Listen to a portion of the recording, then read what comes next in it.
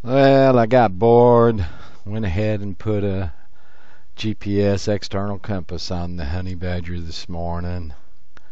Went ahead and put the telemetry radio on the bottom so that I can have the antenna sticking straight out the back if I like, or I can have it sticking up if I like. Either way, easy to do. That also keeps it from breaking. There's a top view with it sticking up. 6.5 dozen of the other.